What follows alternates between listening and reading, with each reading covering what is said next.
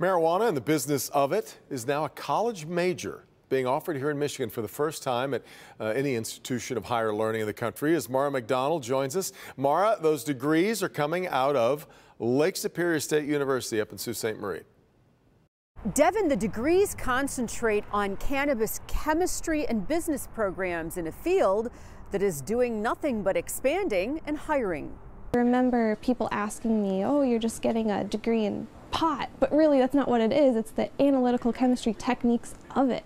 Allie will be graduating with a first-of-its-kind degree in cannabis. Lake Superior State University is the first to offer such a degree in a state where medical and now recreational pot is legal.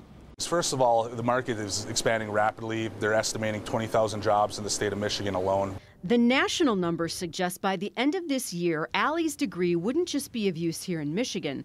Nationally, the pot industry is looking at about 200,000 job openings. Now, all jokes about smoking weed aside, what do students actually learn here? Our program is designed to walk the students through testing and the chemistry behind what's going on in the cannabis plant. So in consumer products, consumer safety, law enforcement, and then how all of those things combine and interact from a chemistry perspective.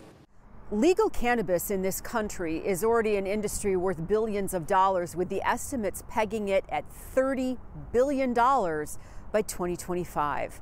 We're downtown. I'm Mara McDonald, Local 4. However you feel about the issue, I mean, there's a college jumping in. That's right. Understanding what's coming. It's an indicator of how big it really is, Yeah, certainly. Yep. And as you said, more to